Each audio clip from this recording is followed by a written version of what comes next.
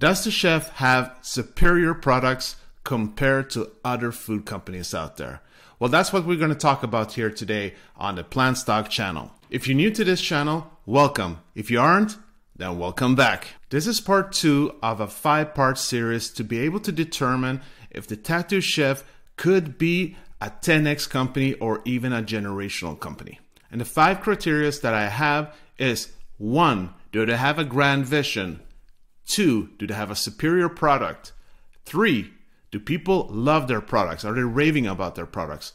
4, do they have an advantage towards the competition? And 5, what about the CEO? Do they have a strong CEO and a management team?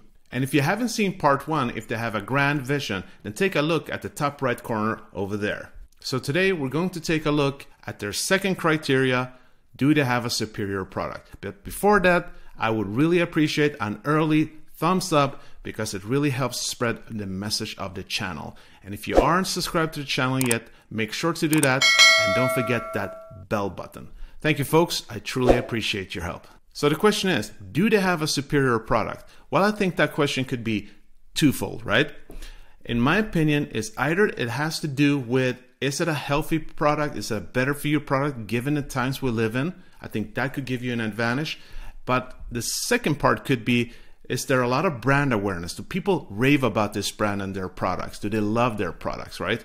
So that's something we're going to talk about in a later video. But in this video, I thought we'll talk about if it is a healthy and better for you product compared to many other companies out there. Now, there might be other perspectives too that I'm not talking about. So please let me know down in the comments and we can talk more about that. Now, first of all, obviously, what are we comparing with, right? When it comes to being a product that has nutritional value that is higher than other products out there, again, what are we comparing with? But when we compare it to meat products, right, I think it gets quite simple given all the research that we've had in the last couple of years. No, I know some of you are going to say, oh, there's plenty of research and studies that show that meat is super superior, it's super healthy. But again, folks, you need to know what kind of methodology was used in those research reports, right? How many people were actually tested and for how long? That's why I usually look at meta-analysis, right? Meta-analysis means basically that you look at research papers and studies that's done in the whole world, right? Meaning that they maybe looked at 100 or 200,000 people in the US, then they looked at 100 or 200,000 people in Europe, and so on and so on. And you get the same results. And it's quite obvious when it comes to meat and dairy, usually the results are that if people eat too much of them, they usually end up getting cancer or heart diseases of different kinds. Now, you don't have to agree with me. That's perfectly fine. If you want to have a discussion about it, if you want to look at some resources, let me know down in the comments. And yes, I do hear you. Enough with the vegan propaganda. So we'll just move on from now. So what happens then if we compare it with other plant-based companies? And the two most famous ones, which would be Beyond Meat and Impossible Foods. Right, if we take a look at Beyond Meat's products, and let's just take a look at their burger to make this simple, and what they actually contain. And remember, folks, I've talked about this on several occasions. It's always about that it's grouped in the right order, right? So usually the 3 first ingredients is what is most in that product of them. So meaning here that the most you get from the 3 first ones here, we can look at a little more, would be water, pea protein, expeller pressed canola oil, refined coconut oil, rice protein, and so on. So it's a pretty heavily processed product, right? And when we move on to Impossible Burger and Impossible Foods, I might be totally incompetent, but going through their whole page quickly anyways, let me know if I'm wrong here. I couldn't find the exact food, the exact ingredients there's in their product. So I went to Target and we found it here. And ingredients here is also, it's water, then soy protein, concentrated form, coconut oil, sunflower oil, and the same thing though. So it's highly processed food. So when it comes to Tattoo Chef's products, I would say they have several products that are far superior than these burgers, right? Especially when we're talking about nutritional value. So if we take a look at one of their examples, the vegan, gluten-free, cold brew, dark chocolate smooth bowl. Let's take a look at the ingredient list here. Yeah, the first here is organic strawberries, organic bananas. So we're good to go there, right? And then cold brew coffee. And then we come to coconut milk and so on. So it's definitely higher nutritional value. But if we look at some of their other things, if we take a look at their cauliflower pizza bowl, that's vegetarian, and take a look at it. I know this is a popular one. And here we can see cauliflower, that's obviously good for you. Pizza sauce, yep. And then we come to the mozzarella, which is the third basically main ingredient here. And as we know, it's basically like meat. It's like liquefied meat, not the healthiest product for you. So and then we come to pea protein isolates, which is basically what the pepperoni is made by. It's water, tapioca starch, coconut oil, pea protein. So I don't see a huge difference when it comes to the actual meat products. And this is actually true of their other meat alternative products. It's also a lot of isolated protein powder. So I don't want to bore you to death here, but basically when you look at the meat alternative products that they don't have very much of, but like the cauliflower spaghetti thing here, it's vegan, but the crumbles is also isolated protein powders. Same in the burrito blend here, and there's some cheese. So basically, when you look at the more whole foods like their acai bowls or their vegetable blends, of course, of different kinds, these are obviously superior to a typical burger. Question is, who would choose between a burger and a acai bowl? That's another question, of course. But I'm not sure if I'm saying that. Maybe you should say acai. All right. Sorry for butchering the word there, right? So I'd say basically when it comes to comparing different plant-based foods, I do think that a lot of the products that TTCF has is actually superior.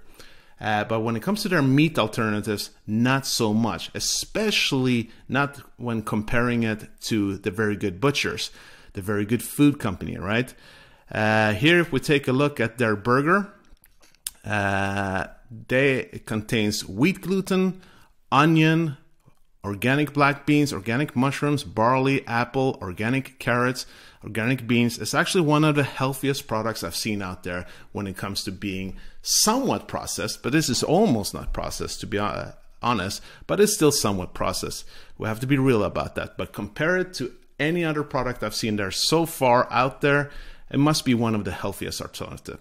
So when it comes to the meat products that TTCF has, and considering that a lot of them have cheese as well, or eggs, yep, it's not very superior. But again, talking about the whole foods products that they have, yes, then definitely we can see some superiority.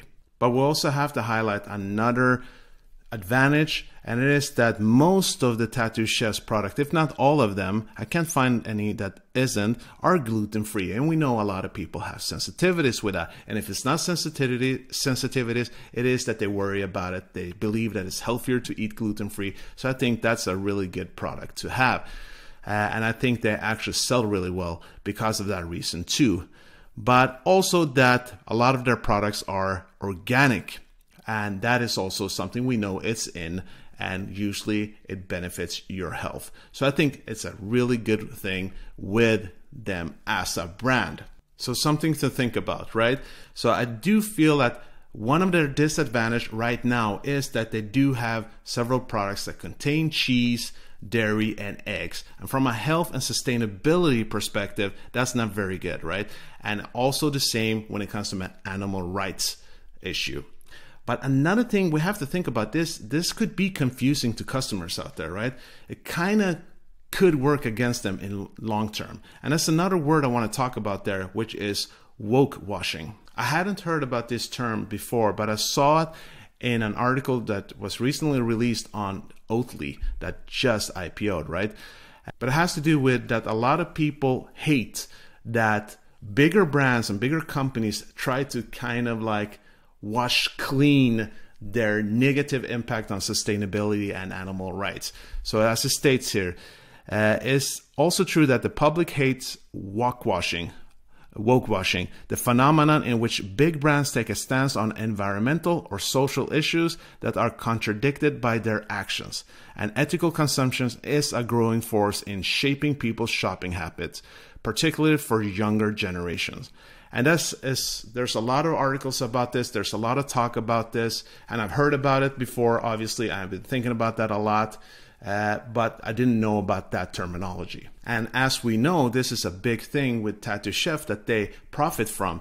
They do emphasize this on this latest endeavor with One Tree Planted. Together we will plant a forest. As a plant-based, sustainably sourced company, we strive to make conscious decisions that will help save and restore our environment, which is why we've decided to partner with One Tree Planted.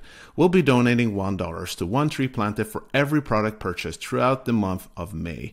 And obviously that is a great thing, but again, what does that mean then? You know, if they're supporting sustainability, right? They've been talking about health also by eating a plant-based diet, but they still use products that are really bad for the environment.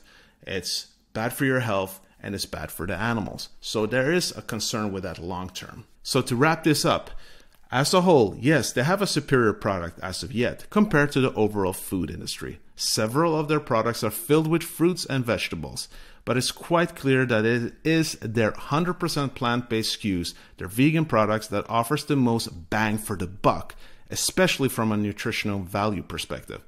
And I would say that as this sector becomes more competitive with time, I sincerely hope that they do consider changing their whole product line to 100% plant-based, given that this is already an obvious trend that is here to stay and will only grow larger and larger. Companies that offer a clear-cut 100% plant-based product will win out in the long term, in my opinion, given that it's healthier for you, better for the planet, and that more and more people are becoming more conscious about the animal cruelty as animal rights movements are getting a stronger and stronger foothold.